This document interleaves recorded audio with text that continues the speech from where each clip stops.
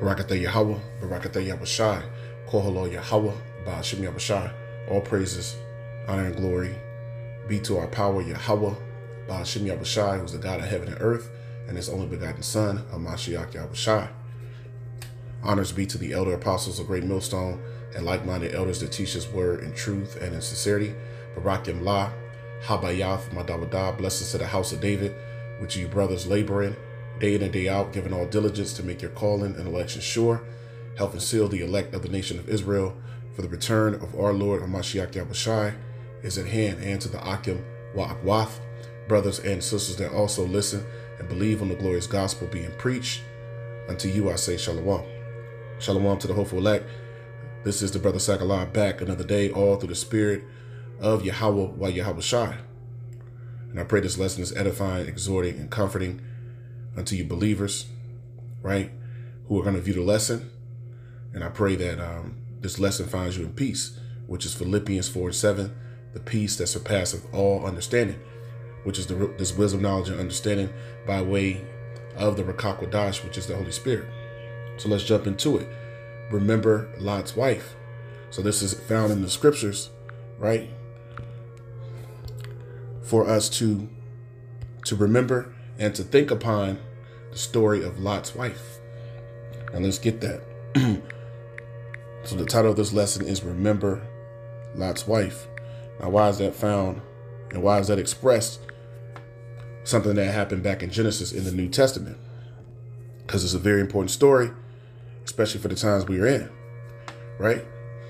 This is the book of Luke 17 and verse 32. It says, remember Lot's wife. I'll read it again. Luke 17 and 32. It says, remember Lot's wife. Is the words of our Lord Yahushua. He said to remember Lot's wife. Very key, very important thing, right? And very important concerning faith and faith in these last days that we are in. Before all chaos, hell, and destruction is here, the time of Jacob's trouble and lawlessness, and ultimately the missiles, as you hear the sirens in the background. Ultimately, that's the inevitability is that the missiles are going to hit Babylon the Great in various parts of the earth. There's going to be nothing but chaos on the earth, and only the elect are going to make it out of here, pertaining to Zechariah 13, verses 7 through 9. Only the elect, the 1/3 of the nation of Israel, are going to make it out of here. So, the scriptures say, remember Lot's wife. Now let's go to the actual count after I get this next verse here. This is Luke 17 and 33, the words of our Lord Yahushua, who the world ignorantly and incorrectly call Christ. Luke 17 and 33, whosoever shall seek to save his life shall lose it, and whosoever shall lose his life shall preserve it. So scripture says whoever seeks to save his life is going to actually lose his life. Now, we get this quick precept, because our Lord spoke and said these things, because this would be important and pertinent for the times we are in now. Luke 9, for those that seek to save their life, they're going to lose it. So as we go into the story of disbelief, as we remember Lot's wife and lack of faith, it goes into the idea of one having the mindset of wanting to save his life or wanting to salvage, right, whatever they might have on this side in this world, whether it's a job, money, comfort of living, being accepted, family, are all examples of wanting to save your life. Now let's show that. This is the book of Luke, the 9th chapter, Luke 9 and verse 25. Luke 9 and verse 25. And it reads, for what is a man advantage if he gain the whole world and lose himself or be cast away? So what advantage would it be, right, to have the knowledge of this truth and not finish the course? What advantage would it be to know that you're an Israelite, but you don't return to the law, statutes, and commandments, right, and return to the God of heaven and earth, and actually do the things that he say is needed in order to receive salvation? So what good is having this truth, being in this truth, knowing the truth, having the name of the Heavenly Father, or any of these things, right, which are the true riches and the depth of riches found in the Holy Scriptures? I was just speaking to a brother today about this, and it was a beautiful conversation. A brother that was knowledgeable about the fact that we are the Israelites, And I pray through the spirit of Yahweh Shem Shai, hey, that the Lord allows for this brother, according to his will, Adawan Ratazah, which means Lord willing, he allows him to come into more of the knowledge of the truth. Because I could see that the spirit was on him. Luke 9:25 again, for what is a man advantage if he gain the whole world and lose himself or be cast away? So what advantage is it if ultimately it's not going to lead to being protected and being preserved in these last days?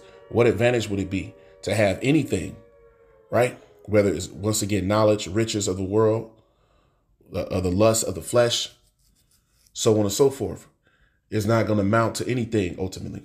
So we are to remember Lot's wife, once again, as an example of disbelief and what a lack of faith gets you in these last days. What is that going to actually ultimately lead to, right?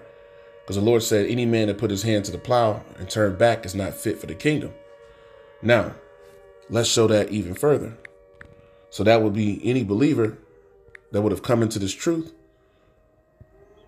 What advantage is it? What purpose is it if you're not going to actually finish the work? If you're not going to actually endure unto the end, as the scriptures say? What purpose would it have been for? What good would that have been ultimately, right? What profit a man if he gain the world and lose his soul? Genesis 19 and verse 14. And it reads, and Lot went out and spake unto his sons-in-law, which married his daughters, and said, up, get you out of this place, for the Lord Yahweh will destroy the city. But he seemed as one that mocked unto his sons-in-law. Verse 15, meaning they didn't believe, right? They had disbelief. Verse 15, and when the morning arose, then the angels hastened Lot, saying, arise, take thy wife and thy 2 daughters, which are here, lest thou be consumed in the iniquity of the city, lest you be destroyed as well. Verse 16, and while he lingered, the men laid hold upon his hand, and upon the hand of his wife, and upon the hand of his 2 daughters, the Lord Yahweh being merciful unto him, and they brought him forth, it says, and set him without the city. Verse 17, and it came to pass, when they had brought them forth abroad, that he said, escape for thy life, look not behind thee. So the angels gave them, right, very clear instructions, which were the instructions that were, given from the Most High. Genesis 19 and 17, and it came to pass, when they had brought them forth abroad, that he said, escape for thy life, look not behind thee, neither stay thou in all the plain, escape to the mountains, or escape to the mountain, lest thou be consumed. Verse 18, and Lot said unto them, O not so, Adawan, or my Lord, behold, now thy servant hath found grace in thy sight, and thou hast magnified thy mercy, which thou hast showed unto me in saving my life, and I cannot escape to the mountain, lest some evil take me and I die. Verse 20, continuing on. Let me just highlight this on down. Verse 20, behold, now the city is near to flee, and it is a little one. Oh, let me escape thither. It is not a little one, and my soul shall live. Verse 21, and he said unto him, see, I have accepted thee concerning this thing, that I will not overthrow this city. It says, for the which thou hast spoken. Haste thee, escape thither, for I cannot do anything, it says, till thou be come thither. Therefore the name of the city was called Zoar. The sun, it says, was risen upon the earth when Lot entered into Zoar. Verse 24, and the Lord Yahweh rained upon Sodom and upon Gomorrah brimstone and fire from the Lord Yahweh out of heaven. So the Lord rained down fire and brimstone on Sodom and Gomorrah, which America is likened unto spiritual Sodom and Egypt today. And this place is going to have rain, fire, or hellfire, Salakia, rain down on it, just as Sodom and Gomorrah did. And that's going to be the missiles and the concentrated fire from the chariots, which is the coming of our Lord, and the angels, the Alahayim in the Hebrew. Genesis 19 and 25, and he overthrew those cities and all the plain and all the inhabitants of the cities, and that which grew upon the ground. Verse 26, but his wife looked back from behind him, and she became a pillar of salt. Now let's read that again concerning, right, what it said in Luke 17 in verse 32. Remember Lot's wife. Genesis 19 and verse 26, but his wife, whose wife? Lot's wife, because he had his 2 daughters with him as well, and they actually made it out. But his wife looked back from behind him, and she became a pillar of salt. See, so that shows you what lack of faith gets you. Now, if the angels and the Lord the Most High had given these instructions to the angels, and the angels told them that the Most High is going to overthrow this place, and don't look back, just continue forward until you be out of the city, but by no means look back. And she looked back, that means she didn't believe. She didn't have faith, right? There was something that was behind her that she was still holding on to. And we are in the times where we can't have anything that's going to allow for us, right, to look back or to go back, or to not have the obedience that's required in order to receive salvation, because the scriptures tell us that obedience is better than sacrifice. So the Lord is requiring that we be obedient to him to the best of our abilities, according to his will. Now let's show that even further. This is the book of Proverbs. Get a few precepts, right? So this is a prime example of lack of faith. A prime example of lack of faith, and what a lack of faith is going to result in, especially in these last days that we're in. Proverbs 24:9, the thought of foolishness is sin. So that thought that comes in one's mind, right, it has to be reproved through the word and be filtered through the scriptures, right? That's why we get the understanding. That's why we actually labor in this faith. We read and study and return to this word as Israelites, you Negroes, Latinos, and Native Americans. As you are returning, you return and you fill yourself with this truth. You hide the word in your heart, the scriptures say. Proverbs 24 and verse 9, the thought of foolishness is sin. So even the thought of foolishness is sin. And that today would be what? Thinking that the Most High Yahweh Shem Shai is not going to make good on his word, right? If you come into the knowledge of this truth and you turn back, the Lord said his soul ain't going to have no delight in you, right? If you don't believe unto death, right? How can you receive the crown? How can you receive the reward of the kingdom? The thought of foolishness is sin, and the scorner is an abomination to men. Verse 10, if thou faint in the day of adversity, thy strength is small. So that means you really didn't believe, because adversity is going to show forth your faith. So it's not in the good times, right? It's the times when we're tested, when everything is good, and you know, everybody believes. Everybody loves the Most High. But what about when your faith is tested? What about when adversity is here, right? What about when you're down, you know, so-called down on your luck, as people say, which luck is not, you know, true according to the Bible, but that saying in the world, when you're down on your luck, when you're dealing with bad times, right? So when great evil is here, if you're not built up in his word, then your faith is going to fail you, meaning your strength is small. You truly don't have faith. Because once again, our Lord said, be faithful unto death. Let's get that. Our Lord said, be faithful unto death. This is the book of Revelation 2, going right to the point in verse 10. Revelation 2 and 10, the words of our Lord Yahweh Shai. This is red letter. It says, fear none of those things which thou shalt suffer, meaning the things, all the tribulation and hardship and hell that we're going through. And when it gets worse, right, we're coming into the times that's never been on the earth. When you read in the book of Daniel 12 and verse 1, which is the time of Jacob's trouble.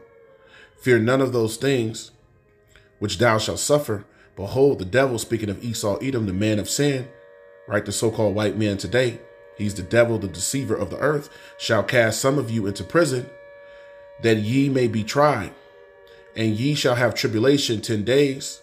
Be thou faithful unto death. Be thou faithful unto death, and I will give thee a crown of life. So the Lord said, be faithful unto death, and he would give us a crown of life. Right? So that's what faithfulness and belief in the words and doing the words of the Most High and returning to the commandments, offending less, and rehearsing the righteous acts, which are all things that scripture tells us to do in order to receive salvation. That's going to be the end result, right? Unto those that remain faithful unto the end. Unto the end. Now, we just can't do it for a period of time.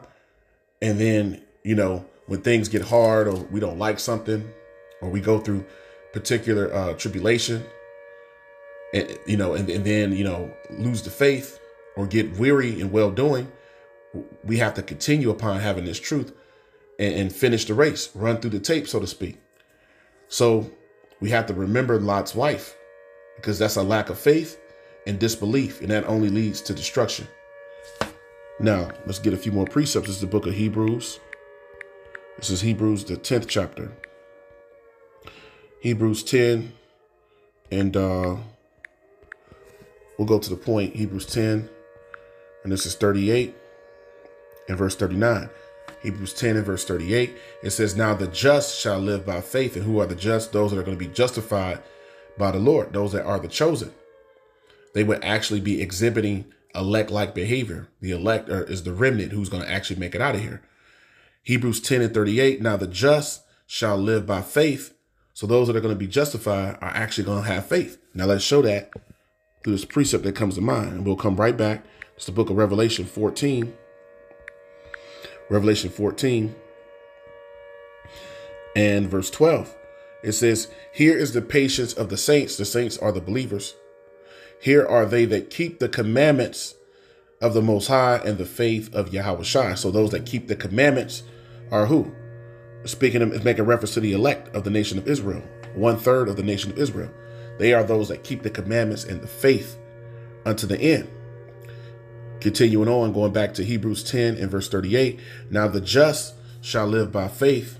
But if any man draw back, if any man look back, go back into the world, get weary in well-doing, right? Lose the oil, don't finish the race. A thing I always tell brothers, get caught clock watching. You constantly waiting to see, saying, the Lord should have already done this by now. I've been doing this for 2, 3, 4, 5, 6, 7, 10 years. The Lord should have already been here.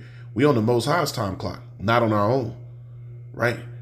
So we should be thankful for being here and be patient. Be patient. The Lord said, suffer patiently, little children.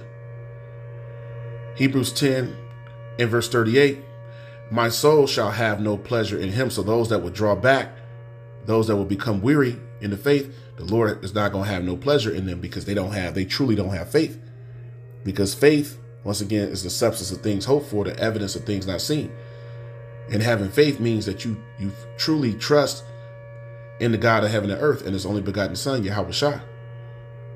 Hebrews 10 and verse 39, but we are not of them who draw back unto perdition. So drawing back leads to destruction. That's what perdition is, destruction. But of them that believe to the saving of the soul. So the true believers, the elect, I pray I'm of that number, are going to believe, it says, unto the saving of their souls, right? That's having unwavering faith. Unwavering faith. Not being doubtful. Now, let's go forward to Hebrews 11, because I quoted that in Hebrews 11 and 1, but I want to get this here in verse 6. Hebrews 11 and verse 6, but without faith, this is how important faith is, but without faith, it is impossible to please him. So we can't please the Most High and his only begotten Son if we don't have faith.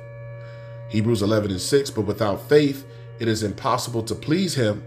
For he that cometh to the Most High must believe that he is. So those that will come to God, the Most High, they have to believe that he is. And the name of the Heavenly Father is Yahweh, which means in the Hebrew, he is. It says, but he that cometh to the Most High must believe that he is, and that he is a rewarder of them that diligently seek him. So the Most High, God of heaven and earth, through his only begotten Son, Yahushua, right? They're going to reward those that diligently seek them. As we read, that the Lord said he would give us a crown of life if we are faithful, right? Unto the end, unto death. So now let's show that further as well here in the book of 2nd Esdras. So this is 2nd Esdras, the 15th chapter, and the 4th verse. 2nd Esdras 15 and verse 4. It says, for all the unfaithful shall die in their unfaithfulness. For all the unfaithful shall die in their unfaithfulness. So all the non-believers, all the gainsayers and naysayers are going to die because of their disbelief, because of their lack of faith. So now let's continue on and show that when you go into the word faithful, let's get the word faithful here in the blue letter. Let's get the word faithful because I got it. Let's go back here to Revelation, the 2nd chapter. This is an example of the word faithful, showing you how important faith is. Now we're going to look up this word here, going into the faithful, because it says all the unfaithful are going to die in their unfaithfulness. So now we brought this out earlier, Revelation 2 and 10, right? Let's get the word for faithful. It's the word pistos. Is G4103, and the word pistos is the word, once again, for faithful. Strong's G4103, pistos. Pistos. The word pistos, right? The word faithful, trusty, faithful, of persons who show themselves faithful in the transaction of business, the execution of commands, or the discharge of official duties. One who kept his plighted faith worthy of trust, right? That would be us, that would be in the knowledge of this truth. You brothers and you sisters. Definition C, that can be relied on. So those that are faithful are those that are reliable. And you have to show yourself a pattern of good works, the scriptures say. That shows that you are reliable by continuing to keep the law, statutes, and commandments. It says, easily persuaded, we're easily persuaded by the word, believing, confiding, trusting. In the New Testament, one who trusts in God's promises. So the believers, the elect, we trust in the words of the Most High. Therefore, we trust in the Most High's promises, right, that he's made to the elect. One who is convinced that Yahawashi has been raised from the dead. One who has become convicted that Yahawashi is the Messiah and the author of salvation. So salvation is going to come from the Messiah, Yahawashi, and that's what his name means. Yahawashi means in the Hebrew, he is the deliverer, right? He is the deliverer. So our Lord is the deliverer, right? Who the world ignorantly and incorrectly called Christ. He is the deliverer. That's what his name means. Yahawashi. He is the deliverer. Just as the Heavenly Father name means Yahweh, which means he is. So our Lord is the deliverer. Now, let's continue to show that. Because believing and applying this word is what's going to lead to salvation when you read all throughout the Bible. All throughout the scriptures, the Old and New Testament, is about returning to the Most High. And in the last days, the believers that do, they're going to receive, all the promises. Isaiah 33:6, and wisdom and knowledge shall be the stability of thy times and strength of salvation. The fear of the Lord Yahweh is his treasure. So the fear of God, Yahweh, the Most High, well, that's a treasure chest that you've received. An abundance of wealth, which comes by way of this knowledge. Fearing the Lord is going to lead to what? Knowledge, wisdom, and understanding. So Isaiah 33:6 again, and wisdom and knowledge shall be the stability of thy time. So this wisdom and knowledge that we have is what's going to stabilize us when all hell break loose, right? When the economy crash, which is all, found in the scriptures, it's all biblical. When there's death, hell, and chaos, civil unrest, civil war in the streets, or when all that's going on, those that possess this wisdom, knowledge, and understanding are going to be protected by the Lord. This is going to be your protection. In the Hebrew, that's Magan. This is going to be your shield. What's going to shield you is this word and faith in it for the elect, right? You're going to be marked with the mark of the Wah. When you read in the book of Ezekiel, the 9th chapter, the mark of the Wah is exemption from judgment. And wisdom and knowledge shall be the stability of thy times and strength of salvation. The fear of the Lord Yahweh is his treasure. Now, it's another one here in the book of Ecclesiasticus, going into the fear of the Lord. Now, let's show that. This is the book of Ecclesiasticus, also known as Sirach or Sirach 25 and verse 12, going into the fear of the Lord, because it said the fear of the Lord is his treasure. Ecclesiasticus 25 and 12, it says the fear of Ha'adawan, which means the Lord in the Hebrew.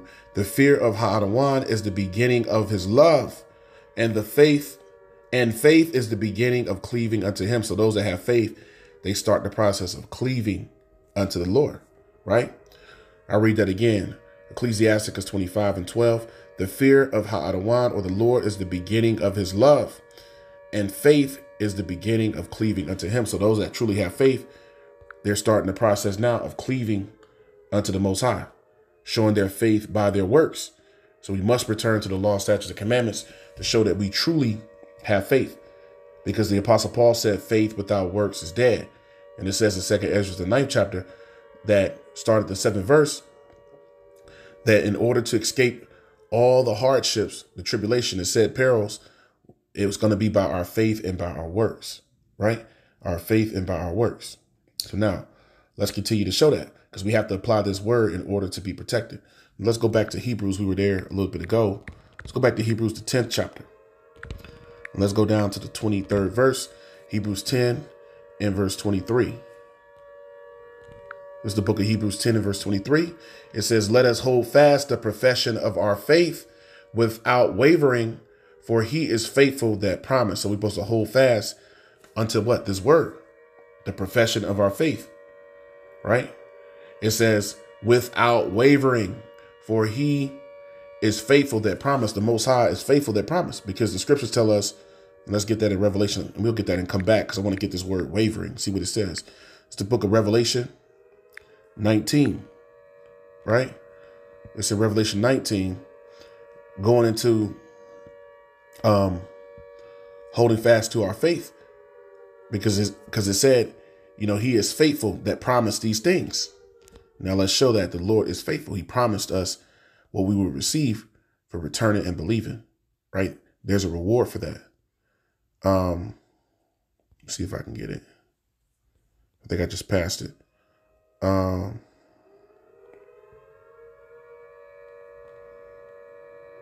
Salakia, excuse me. Yep. Revelation 19 and 11. And I saw heaven open, and behold, a white horse, right? That's that pure power, white being symbolic of purity, and horses in the Bible being symbolic of power. And behold, a white horse, which is pure power. Our Lord is coming back, right, on a chariot that's going to be bigger than the earth when you read in the scriptures, because it says every eye is going to see him, right? Every eye is going to see him.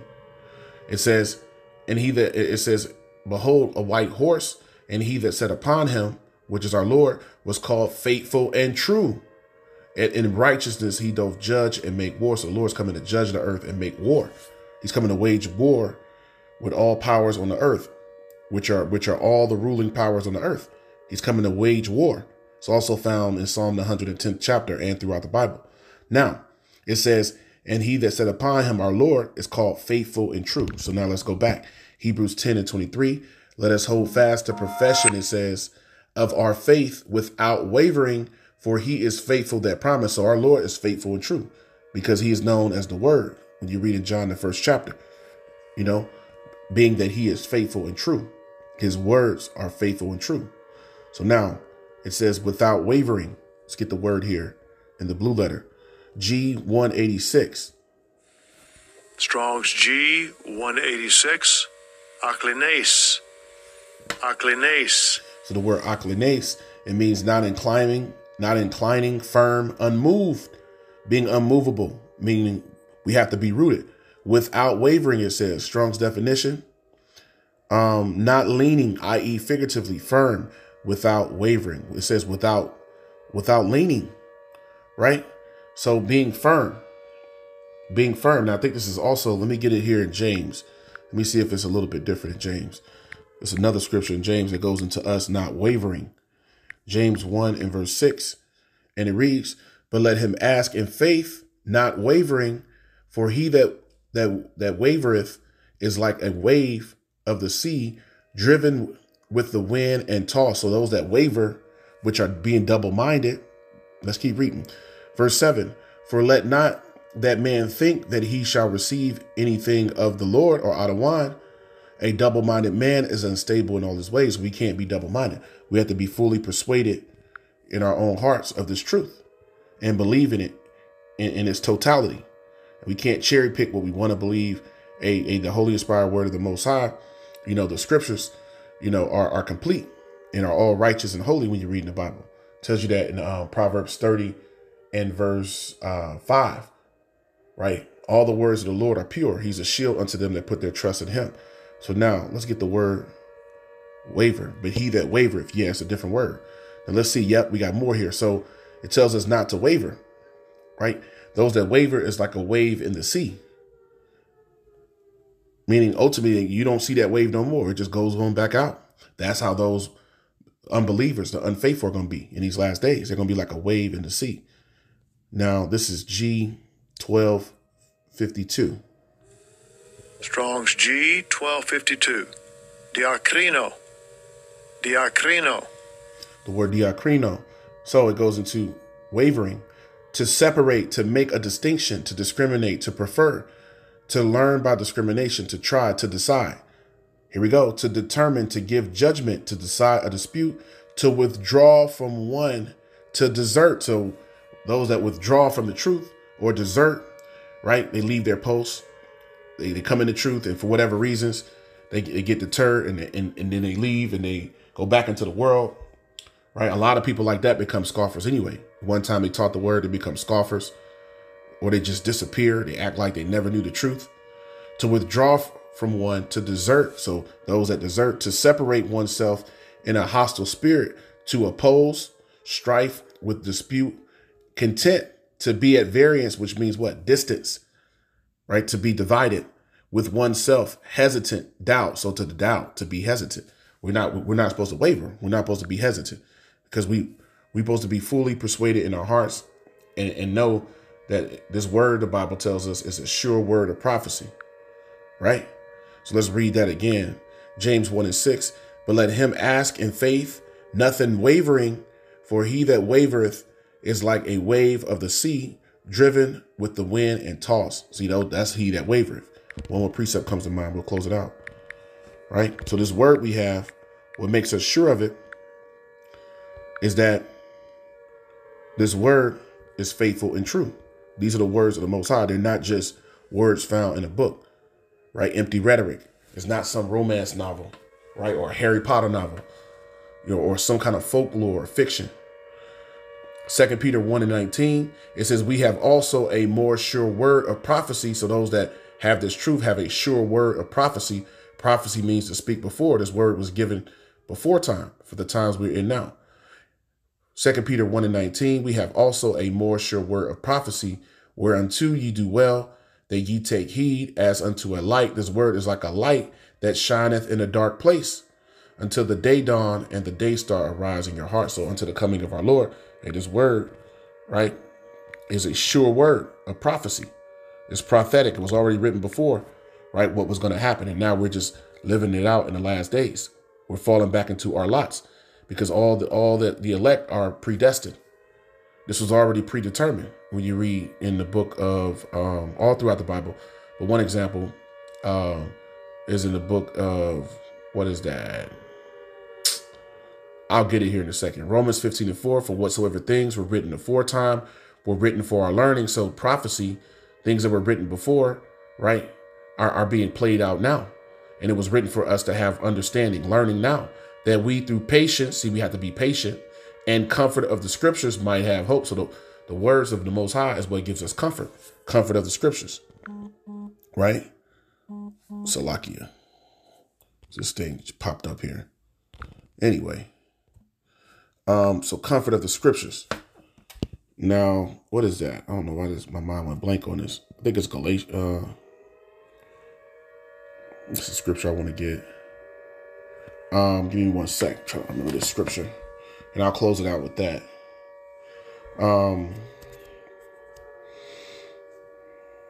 Maybe it's,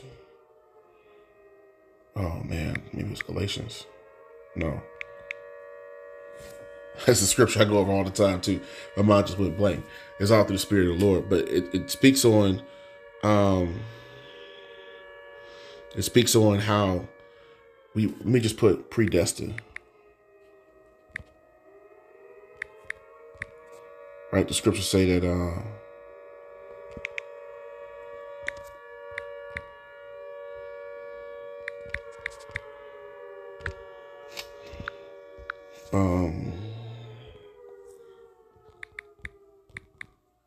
let's see if I can find this real quick. Should say Ephesians. I don't know why.